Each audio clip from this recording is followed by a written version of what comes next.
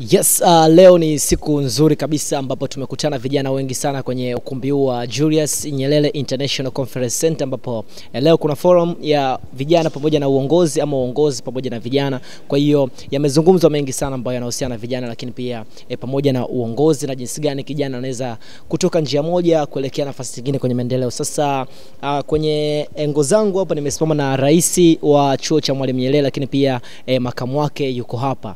Rais makamu huyu hapa. Bwana, nianze na Mheshimiwa Rais ama ladies first. Mheshimiwa Rais na utangulie, si ndio? Bwana Mheshimiwa vipi? Safi. Makaa. Safi tu. Kupoa kabisa. Mimi niko poa kabisa, namshukuru Mungu. Okay, nataka nijue dhumuni la wewe kuwepo leo kwenye forum ya uongozi pamoja na vijana ilikuwa ni nini? Ni kongamano ambalo limeandaliwa na ndugu zetu wa TAEFSO wakishirikiana na Visiligo. Kongamano lenye lengo la kuongelea masuala zima ya uongozi na vijana. Na kama unavyoona ni vijana wengi ambao tumekusanyika siku ya leo. Mimi pia ni kijana lakini pia ni kiongozi. Kwa hiyo kama ni kijana kiongozi, kongamano hili ni sahihi kabisa kwa mimi kuwepo hapa. Kwa hiyo lengo kubwa likiwa ni kujifunza. Sisi kama vijana ambao ni viongozi, kiongozi lazima uendelee kujifunza. Hakuna ambaye anasema mimi mwisho hapa ndo pamefika. Kwa hiyo kwa sababu ni kongamano lenye lengo la kujifunza, sisi kama vijana viongozi ndio lengo kubwa kabisa la sisi kuwepo hapa kama serikali ya wanafunzi, makamu wa rais, waziri mkuu pia yuko hapa, spika wa bunge na viongozi wengine wote. Kwa hiyo lengo kubwa lilikuwa ni kujifunza, lakini pia kubadilishana uzoefu na viongozi wengine vijana. Okay, unadhani labda uwepo wako leo kama rais wa chuo cha Mwalimu Nyerere unapeleka impact gani kwa wanafunzi ambao unawaongoza? Mambo mengi ambayo tumejifunza siku ya leo. Kwanza kabisa tumekutana vijana ambao wamepiga hatua kwa namna moja au nyingine. Lazima tukubali sote ni viongozi, lakini kuna wenzetu ambao wametutangulia. Kwa hiyo tumeweza kujifunza mengi, ubunifu wao, lakini kwa namna gani wao kwa nafasi zao wameweza kujipambanua.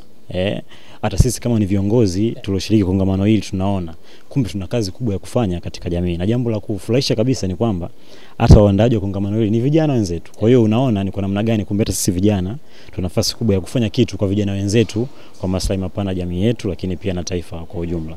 Labda unadhani vijana ni kuwa na uoga au udhubutu ama tatizo linakuwa ni wapi? Vijana huwa wanafeli wapi kujiingiza kwenye sekta za uongozi ama sekta ambazo zinahusiana na ukuzaji wa maendeleo kwa vijana?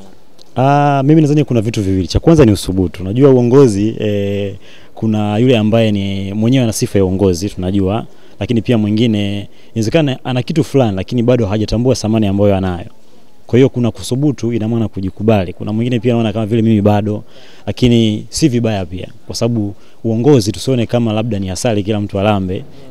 Labda kuna wengine pia lazima tuwepo kwa support wengine, lakini kwa viongozi ambao unajua ni kijana na unaweza kuongoza, nadhani tu watu wanakosa uthubutu katika hizi nafasi za uongozi. Okay. Mama Samia Suluhu Hassani, Vice President wa Mwalimu Nyerere.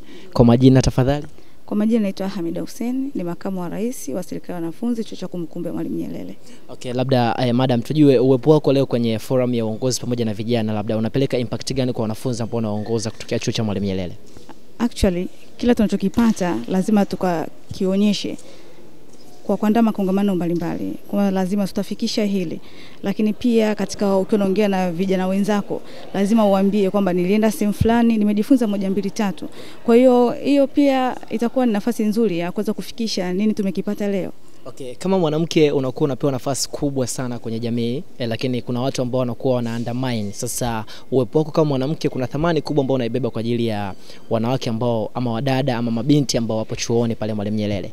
Unadhani ni kitu gani kikubwa ambacho unawapelekea mgongoni kwako kwamba unaenda kuwapelekea moja kwa moja akakipokea kama mabinti, kama wadada, kama wanawake ambao wanahitaji kuwa inspired? Kwanza kabisa nimshukuru Mwenyezi Mungu kwamba wanawake wa chuoni kwangu kwanza sio waoga. Yaani wana uwezo wa kujitoa. Kwa hiyo mimi kama kiongozi wao ni kioo na naona nini nakifanya. Kwa hiyo kupitia mimi na wa influence watu wengi sana nyuma.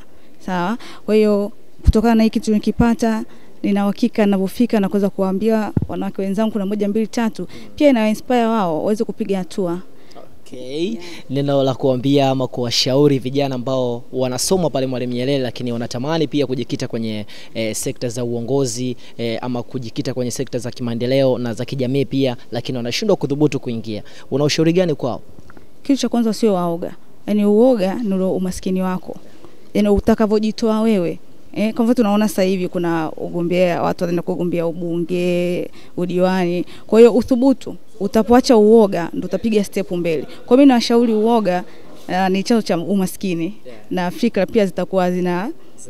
Yeah, of course. Kwa hiyo mimi naambia waache uoga. Yeah. Mheshimiwa Rais, labda neno la kuwashauri wanafunzi wako ambao unawaongoza ama vijana ambao unawaongoza chuoni kwako Mwalimu Nyerere?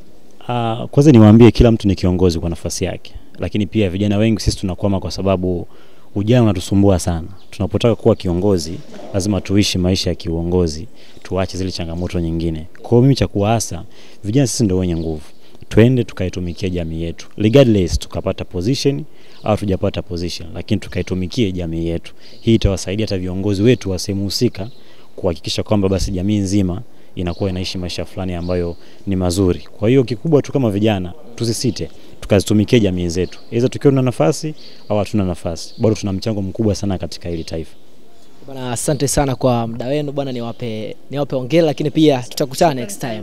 Asante sana kwa kuwa na mimi bwana. JNICC Julius Nyerere International Conference Center, sehemu ambapo vijana wamekutanishwa leo kwa ajili ya kuzungumza mawili matatu kuhusiana na uongozi pamoja na vijana. Naitwa Chanzo TZD, nyuma ya kamera anaitwa Joseph Ndaro.